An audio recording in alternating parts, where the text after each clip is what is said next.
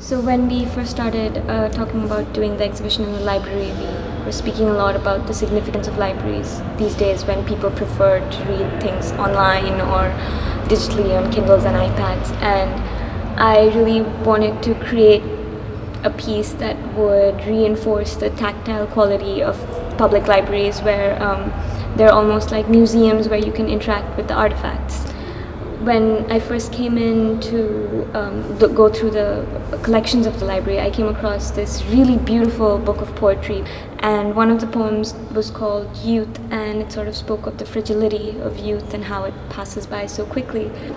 A lot of the poem is comparing youth to nature and flowers, and I was sort of looking at different ways of how I could create large-scale flowers. So initially I was looking at origami, but I'm not very good with paper folding.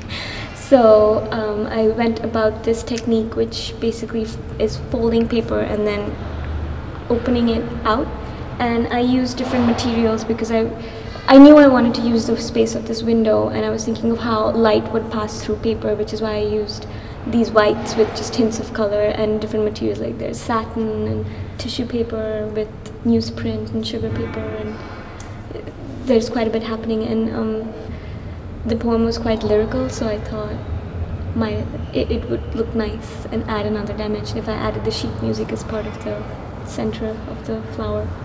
It's such a wonderful opportunity to have my work displayed in such a public space, because even while I was setting up my installation, I would constantly have people walk by and talk to me about my work and what I was inspired by. And in fact, I had somebody request to put in a red and yellow flower because they thought I should celebrate my Indian roots, but I haven't done that because I think it would draw too much attention away from the other flowers, which are quite muted. So it's been a great experience for me.